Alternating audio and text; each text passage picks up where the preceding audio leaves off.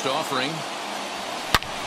And it's belted high and deep into right center. A ball that's carrying. Just missed a home run to the deep. Wheels and deals. Here's the first pitch. Hit down the line at first. And a reach, but it's by him as he couldn't quite get to that ball. Last time up. Interested to see if he has the same approach this AB. Now Ohtani with a swing and a deep drive to right.